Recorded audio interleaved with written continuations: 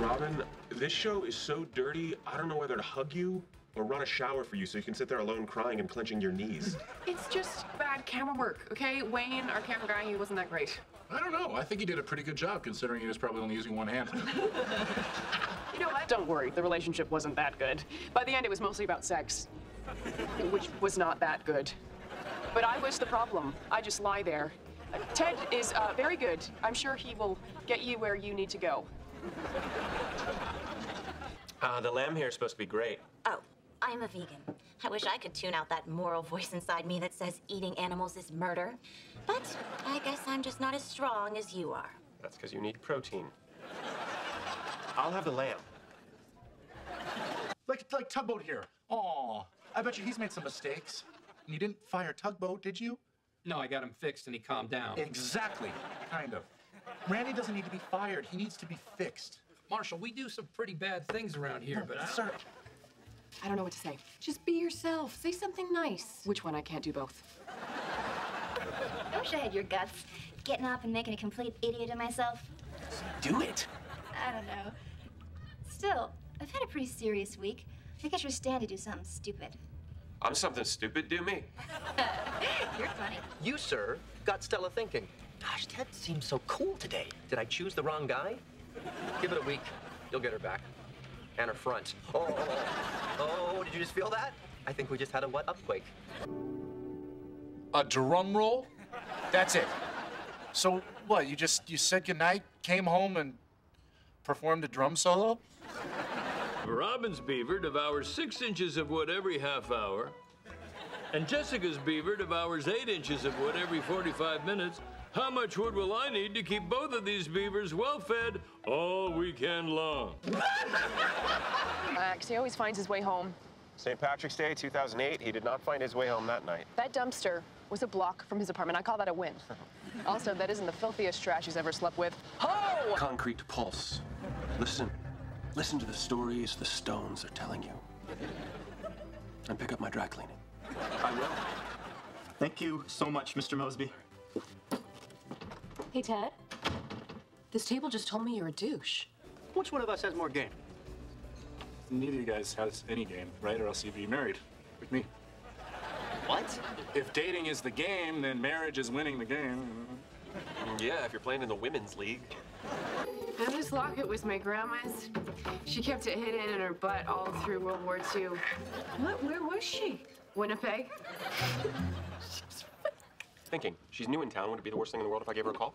No, Ted, it wouldn't be the worst thing in the world. It would be the 4th worst thing. Number 1, supervolcano. Number 2, an asteroid hits the Earth. Number 3, all footage of Evel Knievel is lost. Number 4, Ted calls Karen. Number 5, Lily gets eaten by a shark.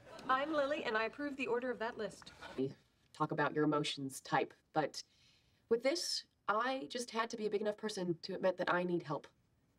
I guess this is what growing up feels like. this is court-mandated therapy. You assaulted a woman. Maybe I can help.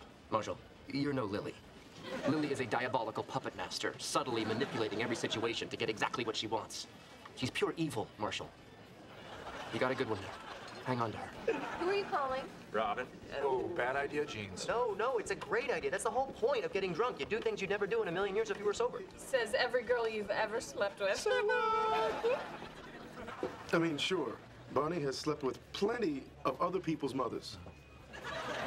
But I didn't order any of this. Maybe Dear Duff the hooker ordered it. Well, I'm not paying for room service. The hooker ordered. I've been there. Barney, this says $4,000. I thought you said that it was 1/3 price. Yeah, must be a $12,000 suit. Oh, well, guess you'll have to come work at my company. You set this up. You set this whole thing up. I most certainly did. My skin is loose like an elephant. My boobs are perky and plump. I slobber like a confused old dog. I slap my own ass. I slap my own ass. I could use your keen architectural eye on the invitations. Wow, that was really awkward, Lil. And it's still really awkward right now. Single file, ladies. No fatties. That's ridiculous. Yeah, you're right. It's Cleveland. Single file, ladies.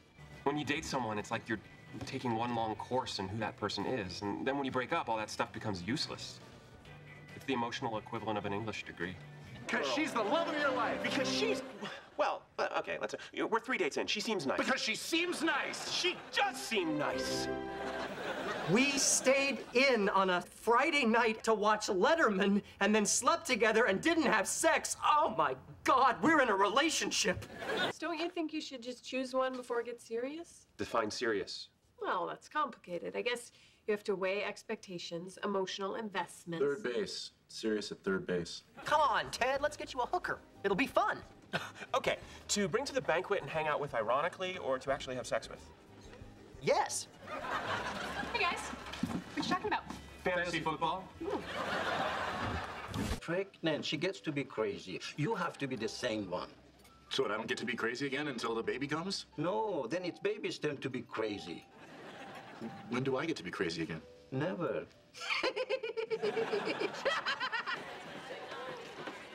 Lily has no idea I'm high. You're high? I'm sorry.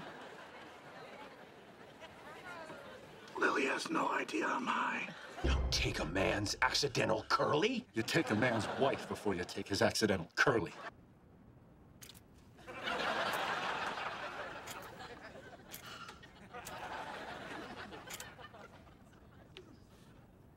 I have to go refill. I'll be back in a moment. Play's not over. I never get picked for audience participation. I met a girl last night. Really? So perky and full of life and not at all fake. You're talking about her boobs, right? See? And that wasn't Spanish, that was cup size. What up? Peanut butter. Huh. Lily left the lid off. And Marshall blew his. I know what they were fighting about, and it wasn't peanut butter. Robin, I appreciate your help. But there's a reason your name is Robin, not Batman. I gotta do what that guy couldn't. I gotta take the leap. Okay, not a perfect metaphor, because for me it's fall in love and get married, and for him it's death. Actually, that is a perfect metaphor. By the way, did I congratulate you two? Let's just find a solution.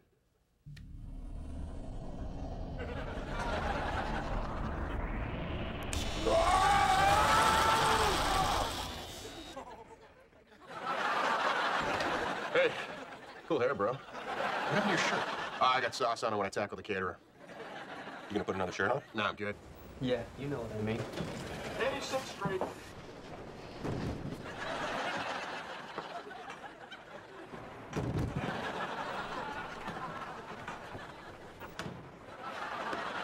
How else do you explain what's his name? Gael. I'm sorry, Gail? Gael. Kyle? Gael. Girl? Name one way I'm better than that guy. You're bigger. Don't patronize me. If anything, he may even be a little bit taller. No, Ted, you're bigger. I win! Kids, I am from Minnesota, where every meal is cooked with grease, and my father dubbed that food the tastiest eats in the whole gosh darn world, so. And how is your father's health? Point is, it tastes really good. Think about it. This is perfect. A, it will make Robin insanely jealous. B, you get to have sex with her. And C, maybe by getting to know Mary, you'll come to see that courtesans are people too. And D, B, all night long. Our wedding site uses a gravity furnace instead of forced air heating. That's the one thing I cared about. Why are we even getting married? Blah-bitty blah, wickety wah, eeky, eeky, eeky, eeky, wee. After a while, it's all noise. Now, notice the vacant eyes, the pale, queasy expression suggesting nausea. What do these mean? You guys just had sex? Oh! I figured it out! I know it's so creepy. Yeah. Observe. The bottom half of his face is smiling. Look, he seems happy. Seems like a nice guy. But the top half of his face wants to murder you. Cheerful. Wants to murder you. No, cheerful. Wants to murder you.